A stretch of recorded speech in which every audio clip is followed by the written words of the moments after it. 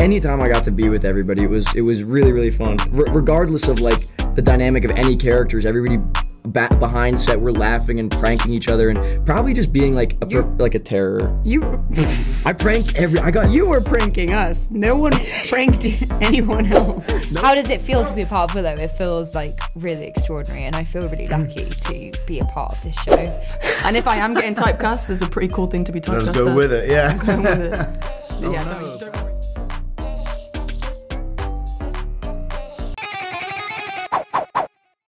So I've been waiting for a long time to see a sequel to Willow, and I was very excited to see this series. It's exciting because the cast is so much bigger than it was in the movie, and both of you play major parts in this story. What was it like joining this project with like the new generation of characters? It was awesome. It was definitely exciting to be a part of something that people love and hold true to. And you're saying you were waiting years for this to happen. That's like incredible to hear. That feels like it gives us a little bit of purpose of like why we're making something. And I think it was really cool creatively and just a cool opportunity to sort of expand on a world that's so loved and sort of have that creative freedom to introduce to I'm like talking, I can't even finish my train of thought. You know what I mean? Yeah, well, to like be able to honor the original thing and to be a part of a tradition that people care about, and at the same time carving out something new, which hopefully like new generations will also appreciate, and maybe even be able to share with like their parents or the people who'd seen it. Connecting gens. It's fun. Yeah. And Dempsey, for you, your character is not part of the group at the beginning. So at the outset, all of these characters kind of get to gel together and you're off on your own. Did that make it more of a challenge when everybody comes together later in the series? So the challenge was being on my own, personally, socially, because, you know, you got people doing one thing and then you're doing something completely different and they're in one location and you're not. And you're also in Wales where you don't know anybody. So it's very much like that was the thing. That was a personal challenge. So anytime I got to be with everybody, it was really, really fun. Regardless of like the dynamic of any characters, everybody behind set were laughing and pranking each other and probably just being like a terror. I pranked You were pranking us. No one pranked anyone else. No one pranked me back. So I remember getting in trouble, really big trouble at the beginning. It's so much so, in fact, that on my trailer they put up TMZ reporter instead of my name because they were like, he's the one who's going to be spoiling stuff. I had texted Ellie from an unknown number that I was a reporter from The Sun, and I had included some spoilers and been like, care to comment? Also, would you send us your headshot so we could put it on the front page? And I thought she would maybe know it was me. She didn't. It flew all the way up the flagpole on like the second day we're all together, and the head of security and publicity spilled her coffee. And from that point on, we were just pretty much, I think it set the precedent where everyone just loved each other and was having fun. And it was really fun and funny, and everybody enjoyed being pranked, right? Yeah. Well, I did ask other interviews, and I asked who the funniest person was on set, and Dempsey, your name did come up as #1 from everybody else. So. That means wildly true. Wow. Well, honestly, everyone is so funny. I think everyone is so individually funny that actually means a lot that anyone would have thought to say that. Well, and I think that the fun thing is that everybody in here does have a great time. It does come through in the series. It's phenomenal. Like I said, I've been waiting a long time, and I can't wait for everybody to check it out. It is a worthy successor to the original, and I can't wait for everybody to see it. So thank you so much for your time. That really means a lot. Thank you. That really means a lot. Thank you so much for your time. Have a good day. Thanks. You too. You think you know what is real and what isn't. What is light? What is dark? Now, forget all you know. Come with me. Willow. Ellie, it was actually 8 years ago. I was in London interviewing you as part of a group for Pride and Prejudice and Zombies. And on that production, you were, costumes, lots of special effects, lots of crazy stuff. And now it's full circle. Now you're in another project, lots of special effects, lots of costumes. What does it feel like being a part of such a massive project?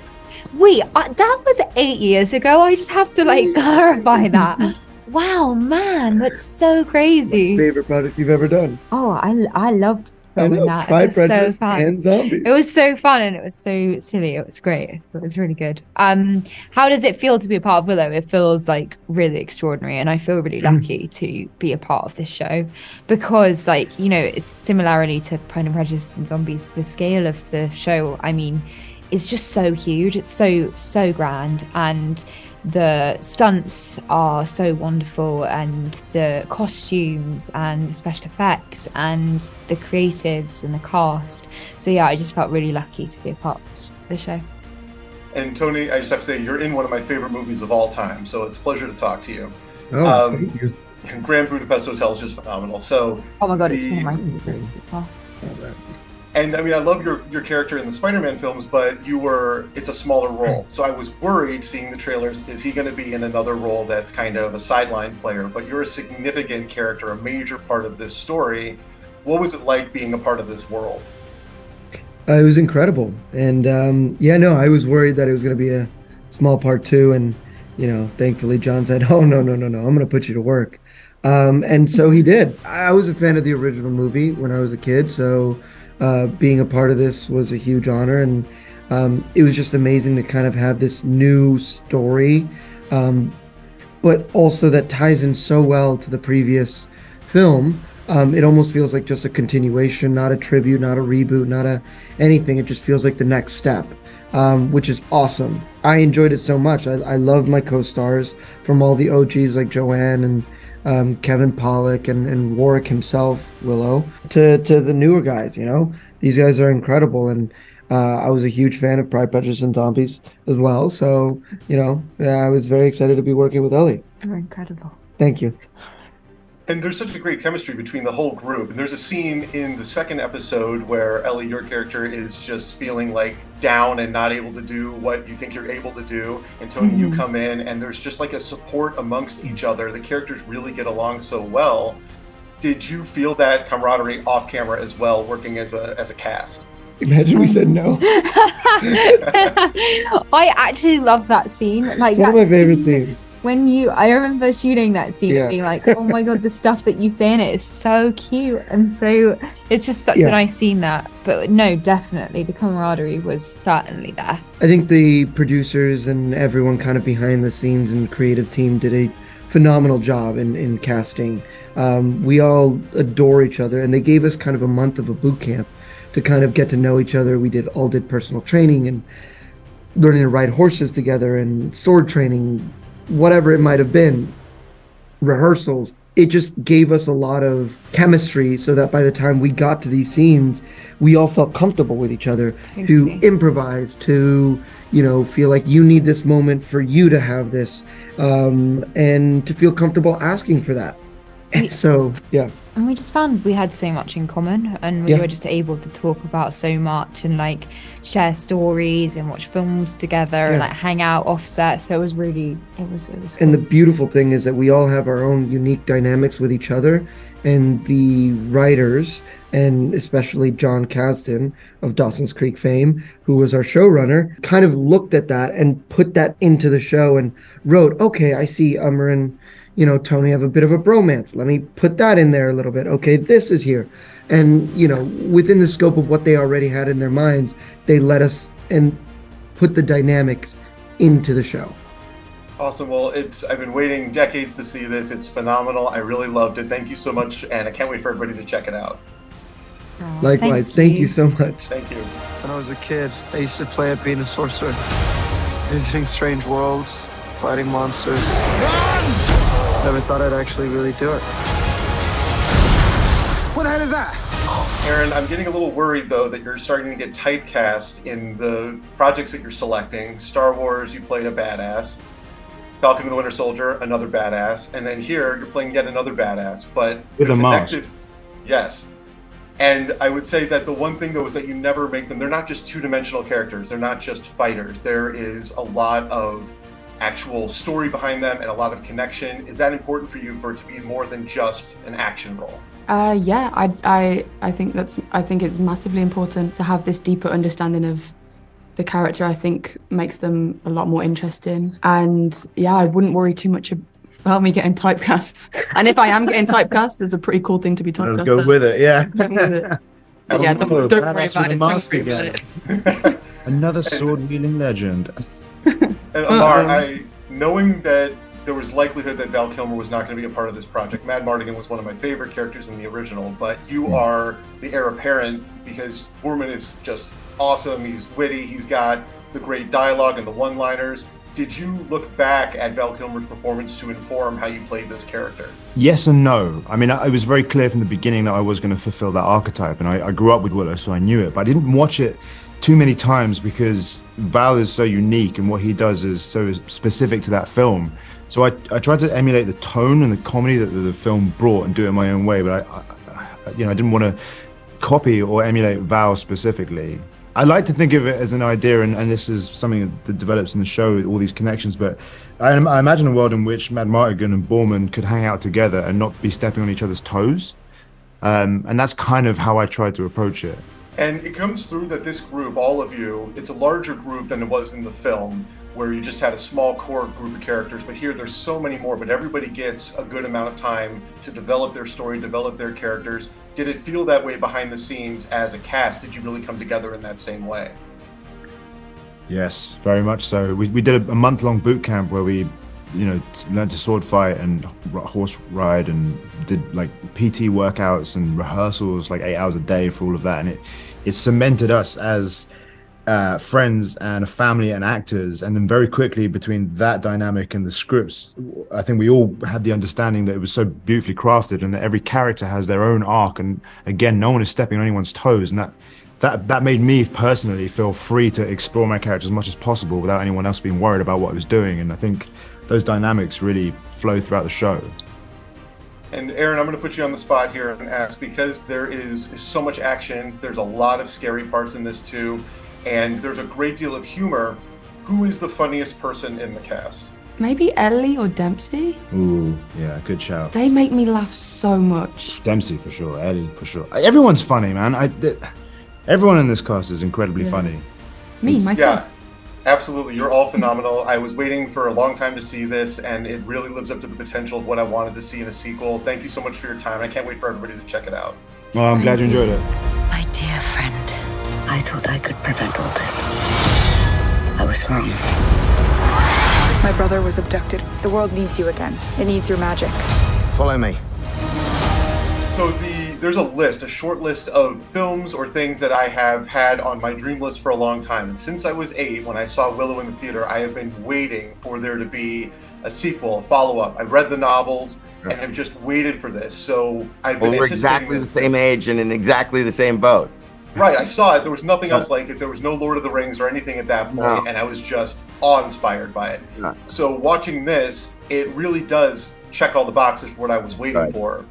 How did this story come about? Like, where did it come from? Did you draw from the novels, or where did you come from? Well, much like you, I walked out of that theater at 8 years old and thought, what's next? And specifically, what's next for this little baby? I just thought that it was, there's something so powerful about the image of Warwick sort of kissing this baby and walking away, but there's something also sort of incongruous about it when you're an 8-year-old kid that, like, how can you love someone that much and just say goodbye? And I think that seeded for me the idea that there was always going to be more to this story. And as the years went by, I certainly was aware of the novels. I knew that he had taken it to a place of what that character would be like as an adolescent girl. And then when I came to Lucasfilm in 2012 and started working with them, I sort of clearly saw this as an opportunity for a Harry Potter type story about coming of age and about growing up and about how one sort of balances the power inside them and the expectations around that power with their own desires and frustrations and insecurities, Yeah, and clearly there is a larger cast here of main characters than we had last time around. But what I noticed right from the outset, when you start with this, it's just as scary and just as dark as the original, but there's still that lightness. How do you find that balance between the fun and the scary? Well, the scary is so important to us, and it was something we really wanted to make sure we were delivering on, because the movie, when you're a kid, has this very palpable, tactile kind of danger to it, where know, the dogs are going to maul an old lady. Your grandmother is going to get mauled, and there's no way around it. You're going to see that on screen, and it's going to scare the crap out of you. And we wanted that feeling because I think it just ups the tension, and every aspect of the story is heightened because you feel that the danger is real. So we really wanted to stay faithful to that, and Lucasfilm, everyone involved was supportive. They knew the strength of these movies that we grew up on was that they felt real and they felt dangerous, and it made the rest of them so much better. So we figured out a way to do a sequence in the first episode that would deliver on the promise of all that danger and all that sort of pain almost that is promised in the bad guys, to set up a real threat for them to go out into the world and face. And exactly what you just said, when I saw it in the theater, the film, like I was terrified that these characters were going to die. And so the stakes here feel really real. Yeah. And the production quality here is phenomenal too. It looks more cinematic, I hate to say, than the original. What were the biggest logistical challenges with bringing this story and kind of making it look as expansive as it is? Well, it's, you know, the biggest challenge is you're shooting out in the elements in Wales, you know, and that is a real thing. And it's like, you know, I grew up with my father sort of in love with and making big Westerns all over the southwestern part of the United States. And it's a lot like the similar challenge of you're really out there. There are horses. They're not always behaving the way you want. There are actors fighting with swords. There are stunt people doubling them. We wanted to do a real adventure that had the nuts and bolts of that. And then you add into it this element of prosthetic effects and creatures being created sort of with a lot of work and talent and all of that, but interacting with actors who are doing their best to do stunt work and to fight. It was a thrilling thing because you'd go out there on the set, even when it was really hard, and you didn't need a digital element to be immersed in this fantasy world where real monsters were fighting real kids, you know? Yeah, and I think that I waited a long time for this, obviously, and we never want to, you know, hope that there's going to be more. And it's really approached like this is a story. You have a beginning, a middle, and end. So you're telling the story. If the opportunity arises, are there more Willow stories? That Absolutely, and certainly by the end of the season, the promise is there for more stories because, like with Harry Potter, I feel that Elora Danan had such potential to be a rich and complicated heroine. You know, what Willow provides, and is often the case in stories like this, is he's the extremely fun character you get to fall in love with. But Elora is saddled with that Luke Skywalker burden of being the one who's going to save the world. Right. And we thought that was just this season and these 8 stories were just the beginning of that journey for her. Well, it absolutely blew me away. I loved it. I'm so glad. Yeah. I can't tell you. It's like the people ask, like, why did you do this? And it's like for people like you and me who just wanted this story to continue and build out this world, you know? Absolutely. And it does feel like there is an entry for people that are not familiar with the series, but it does kind of pay tribute to all the fans that have been waiting for a long time. So thank you so much for making this. I really appreciate it. Thanks for talking. It really makes my day to hear that. It's awesome. Cool. Thank you for your time. Talk to you soon. We have to hurry. How will you defeat us? Same as last time. With my friends.